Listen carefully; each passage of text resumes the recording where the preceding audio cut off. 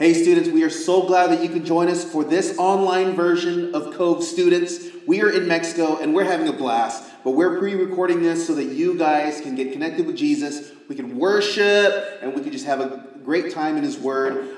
So we're going to have Kylie lead us in worship, and then me and Nathaniel are going to get in the Word. We're going to close with worship, and then we're going to release you guys to go out and do some great kingdom work this week while we're doing some great kingdom work in Mexico.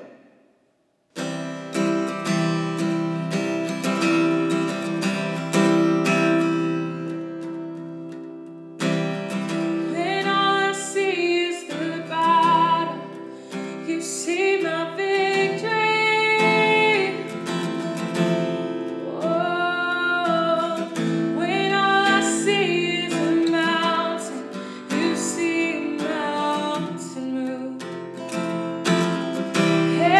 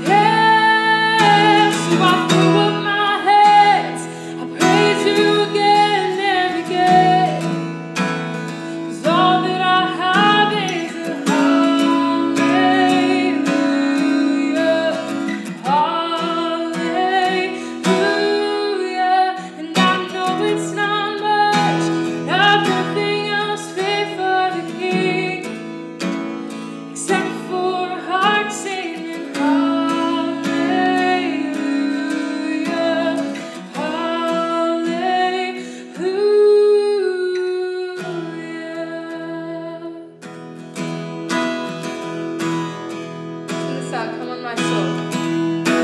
Oh, come on, my soul. Oh, don't you get shy of me. Lift up your song. You've got a light inside of those lungs. Get up and praise the Lord. Come on, my soul. Oh, don't you get shy of me. Lift up your song. You've got a light inside of those lungs. Get up and praise the Lord. Come on, my soul. Oh, don't you get shy of me. Lift up your song. You've got a light inside of those lungs. Get up and praise the Lord. Come on, my soul, one time. Oh, come on, my soul. Oh, don't you get shy of me. Lift up your song. You've got a light inside of those lungs. Get up and praise the Lord.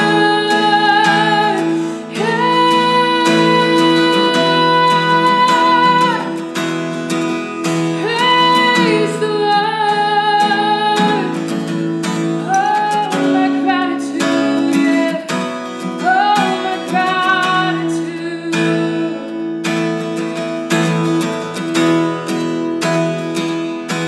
Oh, praise the Lord. Oh, praise the Lord.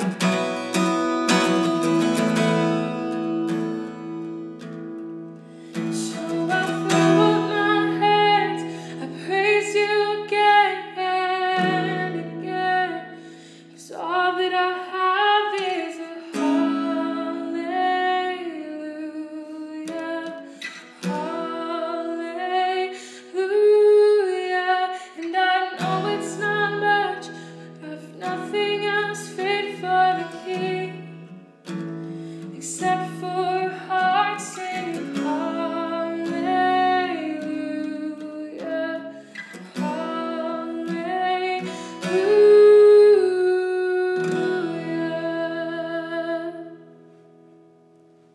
Hey students, it's Pastor Lydio and Nathaniel. and we're gone in Mexico. We're having a blast, I'm sure. We're recording this pre-Mexico. Yeah. We're having a blast, but we want to make sure that we give you some time during the week to get connected with the Lord and to worship. And so we're going to look at a passage today that I know is really close to you. Yeah. Passage that is super cool comes from Luke 19, verses 1 to 10. We're going to talk about Zacchaeus. Yes, I love this story. And he said it's close to me, not because I'm short or anything, but because I think this passage is just a great example of Jesus reaching out in love to somebody and just being the gospel to them, being the good news to Zacchaeus in this case. Love this story, love talking about it, could talk about it forever. But let's just jump right into it. Yeah, so what we're going to do, I'm going to go ahead and read it. We're going to do some observations. We're going to see how it applies to our life, and then you guys can apply it to your life. So Luke 19, verse 1 to 10 says this. He, Jesus, entered Jericho and was passing through. And behold, there was a man named Zacchaeus. He was a chief tax collector and was rich. He was seeking to see who Jesus was, but on account of the crowd, he could not because he was small in stature, a.k.a. he was short. Short, yep. So he ran on ahead and climbed up into a sycamore tree to see him, for he was about to pass that way. And when Jesus came to the place, he looked up and said to him, Zacchaeus, hurry and come down, for I must stay at your house today. So he hurried and came down and received him joyfully. And when they saw it, they all grumbled. He has gone in to be with the guest of a man who is a sinner. And Zacchaeus stood and said to the Lord, Behold, Lord, the half of my goods I give to the poor, and if I have defrauded anyone of anything, I restore it fourfold. And Jesus said to him, Today salvation has come to this house, since he also is the son of Abraham. For the Son of Man came to seek and to save the lost. Before we get into it, so good. You want to open us up in prayer? Yeah, I'd love to.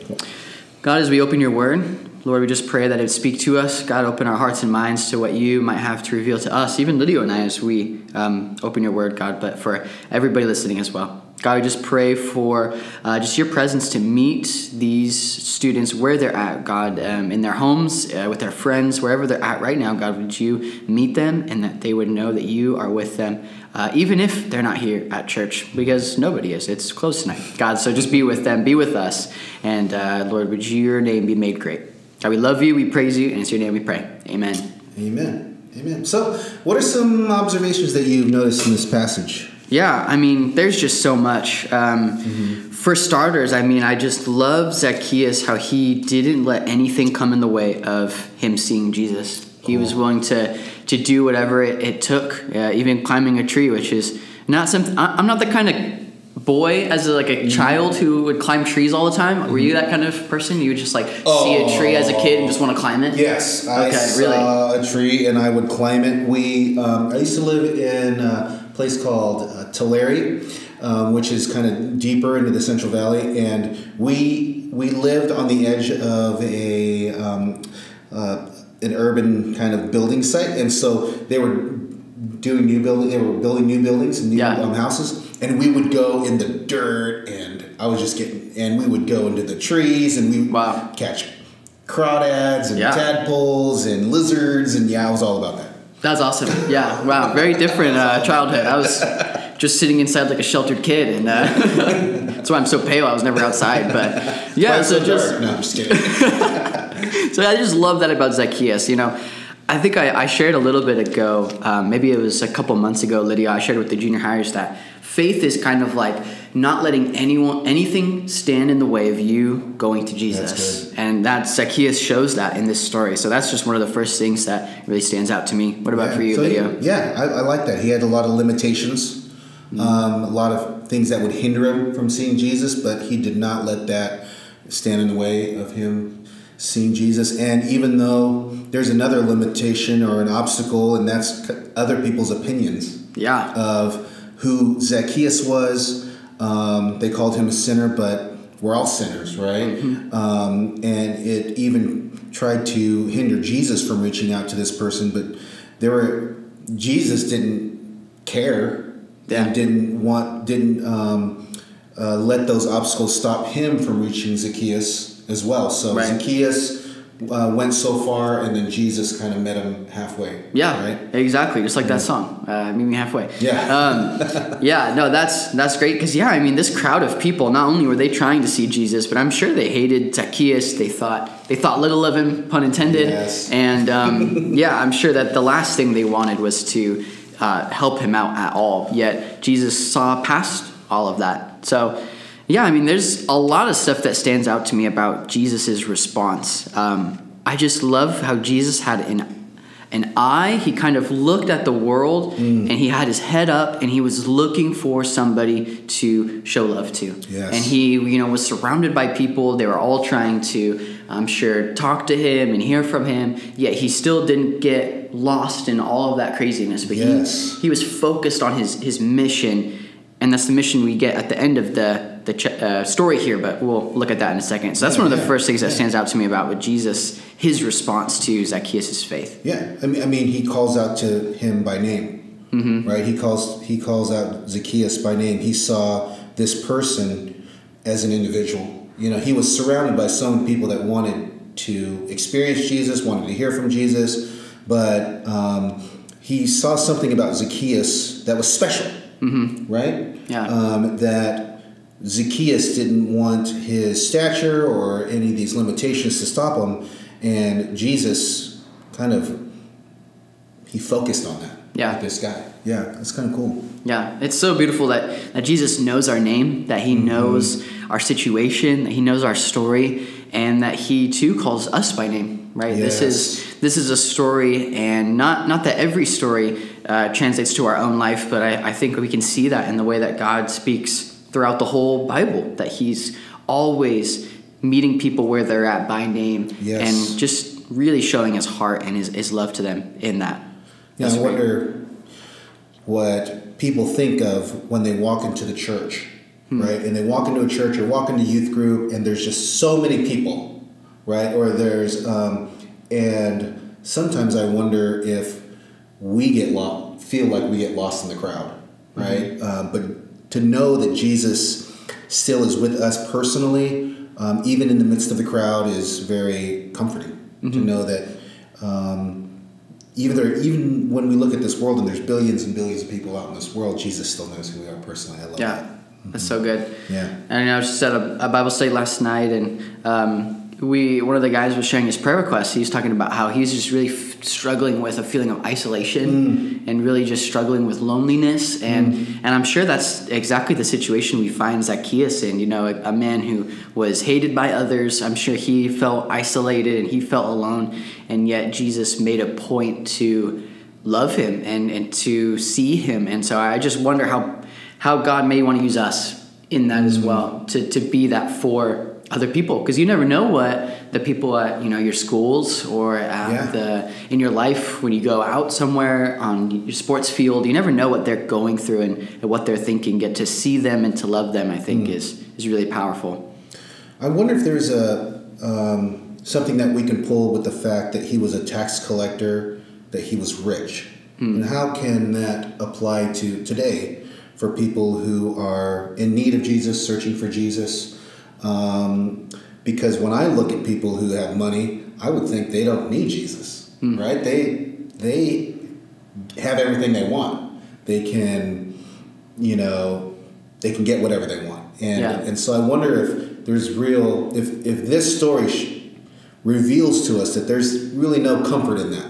Yeah. Right? Or there's no salvation in money, in riches, or I know that being a tax collector, there's a stigma with being a tax collector because these guys were known as thieves, right? They collected money for the government, but not just that, they would collect extra for themselves. They'd cheat. Zacchaeus even says they would fraud people and they would lie to people. Yeah. And so, I mean, in each of us, there's a sense of, we can defraud people in a different way. Yeah. We can be selfish in a lot of ways. Oh, yeah. We can be, especially living in America, we can be rich in a lot of ways. But even though there is all that, there is a need for Jesus. But not just that, but it looks like from this passage, there's a need for a relationship. Yeah, that's right. So I wonder just how that works in lives of students. Yeah. That's great. I mean, we didn't even talk about this beforehand, but one of the things I wanted to do, it's so important to see stories in the Bible as part of a bigger picture and to look at the context. I mean, just a little bit ago, Jesus had been approached by the rich young ruler. And so in his story, it plays out very differently than Zacchaeus. In this story, a young guy who's rich, he comes to Jesus and he says, what do I need to do to get eternal life? Jesus says, you need to be perfect, essentially, because we know that's God's standard is perfection. He's perfect. And so we know that Jesus made a way for us, and this young ruler doesn't know that yet, but he says, you need to be perfect. And the guy says, you know what, all these things I've done. And Jesus says, one thing you still lack, and this is the chapter before. This is in verse 22. That's good. He says, one thing you still lack, sell all that you have and distribute to the poor, and you will have treasure in heaven, and come and follow me. But when the ruler heard these things, he became very sad, for he was extremely rich. Such a different response from this ruler than Zacchaeus. And so I think that's probably why we get Zacchaeus' name, because he's a good guy and he listens to Jesus. We don't know the rich young ruler's name. But just a different response in, what is going to get in the way of your relationship with Jesus. Right. You're going to let anything kind of stand in the way of that. So it's really cool, Lydia, that you mentioned that, sometimes we can be rich in our own ways and be selfish, and that can really keep us from what God has for us. Yeah, and it looks like here that Zacchaeus didn't want that to get in the way. That's right. I don't know if he was there for that event before this, but he said, well, I don't want any of this stuff to get in the way of my relationship with you. And then because of that, Jesus says that salvation has come to this house. Yeah. Right? And I think a lot of people freaked out by that statement. I'm sure, yeah. Wow. Like, wow, this guy can be saved. You want a relationship with this guy. You want to hang out with this guy. And it really says a lot about the heart of Jesus. Yeah, it does. Good. Totally. Really good. Well, that's great. And I just love, the whole story kind of comes to completion. And then in verse 10, we just get one of the most important verses, I think, in Luke. It says, the Son of Man came to seek and to save the lost. Yes. What does that mean for you, Lydia, when you think about that in your life? Good question. Seeking and saving the lost. I always, when I listen to this verse and I listen to the concept of seeking and saving the lost, I always think of my own life, right? I think of how God saved me. I think of my personal downfall because of sin and the sin of the world, how empty I was because of my dysfunctional home and pretty much living on the streets and just living a life of sin and debauchery. Look up debauchery in the dictionary to know what that really means. Yeah, it's not a good thing, that's for sure. It's not a godly thing. Filthy rags and just that whole lifestyle, and just I remember how empty I was, and when Jesus reached out to me and how fulfilled I was, and I think I could empathize with people who are lost, especially those who are teenagers, young people, because I lived that life and I remember what it was like, and so I'm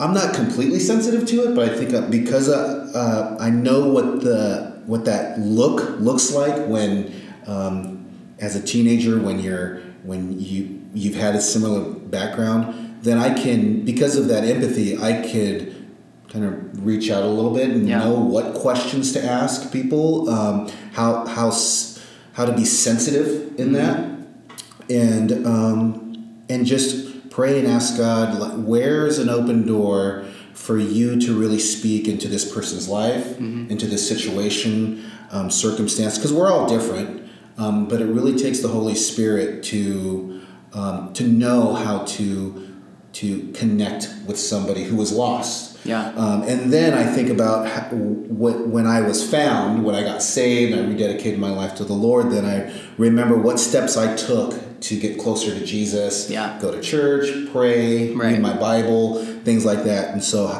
and they're really basic things, right? And so for students, for young people, for just people in general, I always think about how God reached me, and then I can do the same for others. I think Paul says in one of his letters, follow me as I follow Christ. That's right. I might not know the Bible like really, really good, all the Hebrew and the Greek, but I know Jesus, right? And so I can just take my personal experience with Jesus and help somebody else along in their personal relationship with Jesus. Maybe to go a step back into the whole concept of seeking and saving is somebody had to go beyond their comfort zone to reach me, right? Somebody had to walk into a skate shop to connect with me. Somebody had to walk to a skate park. Somebody had to had to drive on the bad side of town to pick me up and take me to church. For me, that's what I think of when I think of seeking and saving. It's going beyond. It's breaking down those obstacles. It's going beyond our comfort level or comfort zone, and seeing what Jesus will do in the life of somebody else. I'm going to ask you the same question. Okay, I'm going to be ready. For our students, there's a challenge there. You guys sit next to people in your class. You guys rub shoulders with people at lunch, maybe in your sports team or just wherever in life, your neighbor. Wherever you are in life, there are people that are lost, and God wants to use you to save them or to be in the process of their salvation. But what is it going to take for students? What is it going to take for you guys to go beyond your comfort zone, right? To do what Jesus did in Zacchaeus. So, but what do you think when it, how would you apply this seeking and saving the lost in your life? That's great answer, Lydia. Thanks for sharing that. I'm going to take a little, not as deep approach into life as that, but this just reminds me of a story that I have in my life of, a couple of years ago. No, not a couple of years ago. A long time ago. When I was probably like 13. Yeah, probably when I was like 13. My parents took me, my brother, my nephew to Legoland. and we had a blast. I mean, I'm still about Legos to this day. I mean, I could build anything, Lego Star Wars sets, right? Like, I just love it. I want to get the Lego Advent Calendar every year.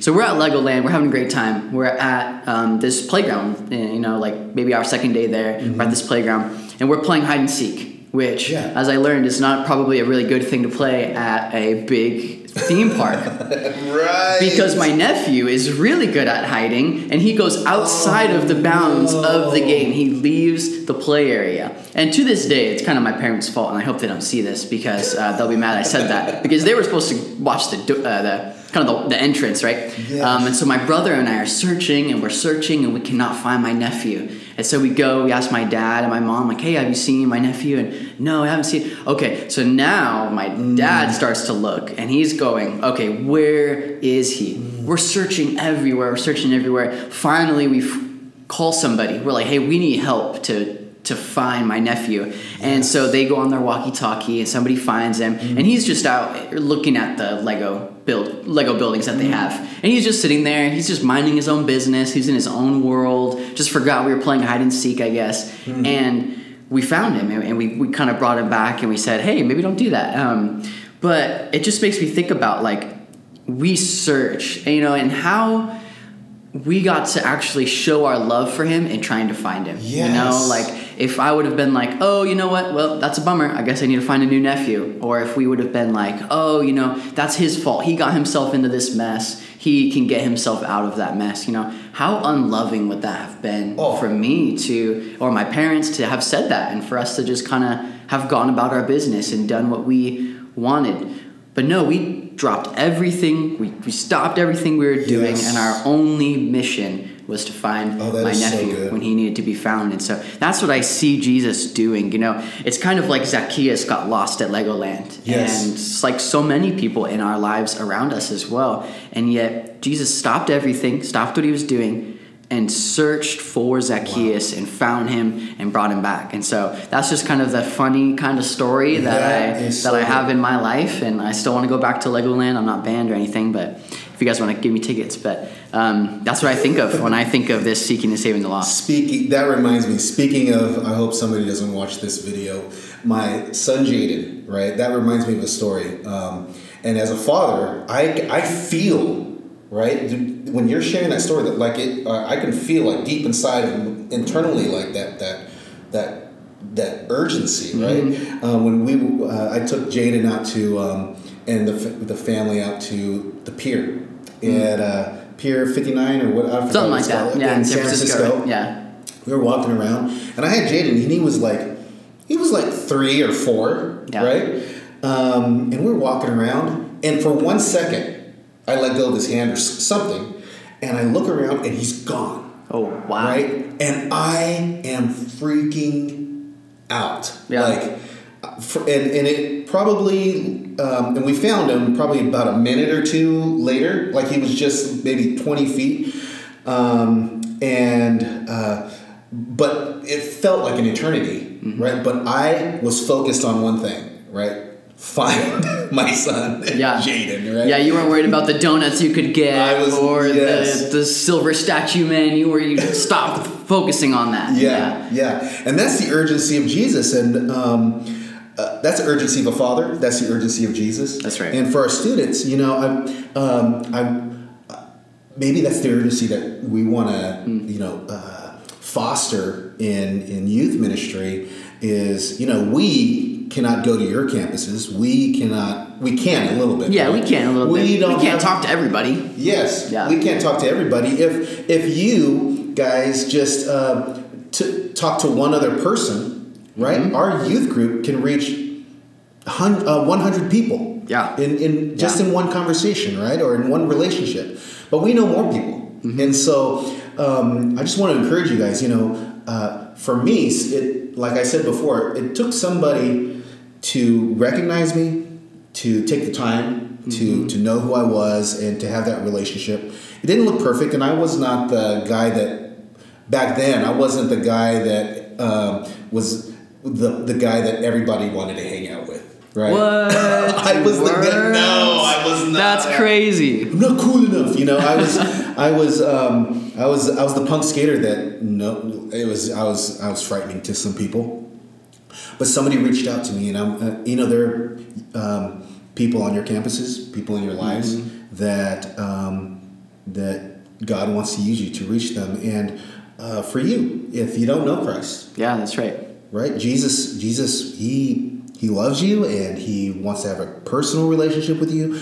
He knows your name. He knows your struggles. He knows the obstacles that it's going to take for you to reach him, and he wants to meet you as far as he needs to go for you to meet him halfway. That's right. And then and save you. So I love this passage. I love what we can kind of pull from it, and how we could apply this to our lives.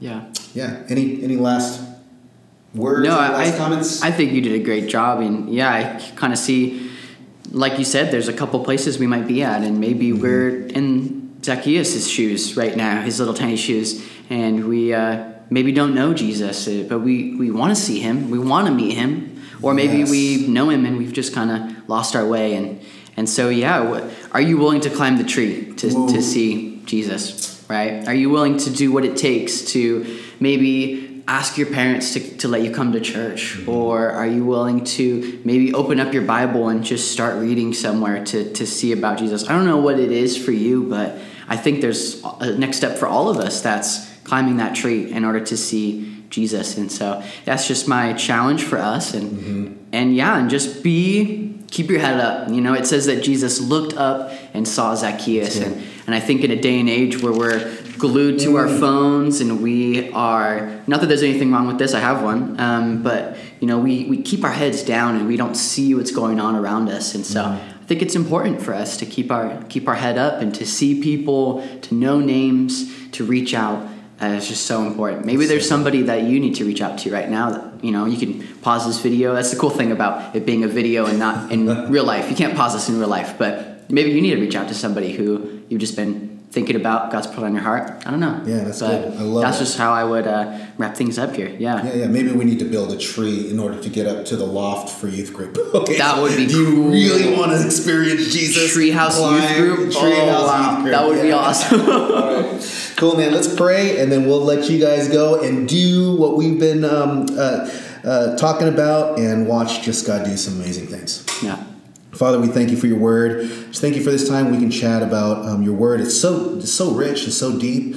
And Father, as we read it, we echo your voice telling us that you love us so much. You know us by name. And you are here to seek and to save us individually, but also corporately in our schools and in our communities and our neighborhoods.